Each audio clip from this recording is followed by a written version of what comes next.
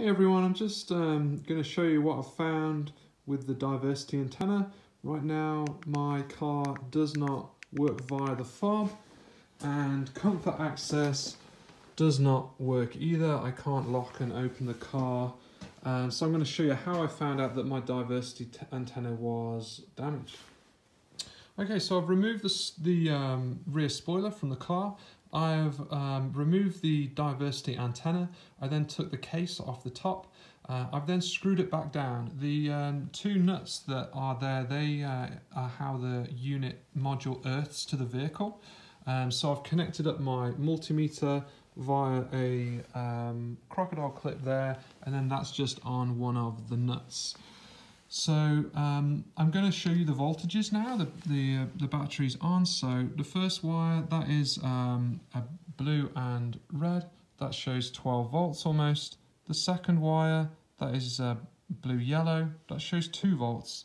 The fourth wire, that shows 5. And then the last wire shows 0.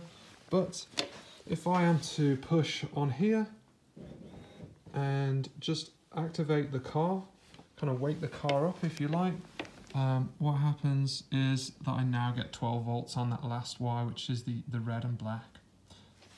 Okay, so I've now swapped to a known working unit. This is from an E70. Connected it to ground in the same way with the crocodile clip. And let's just go through the voltages here. So the first wire is reading almost 12 volts. The second wire is reading almost 5. Fourth is reading almost 5. And the last one is reading 0. But if I just activate the car here, you can hear it. And this is now reading close to 12 volts.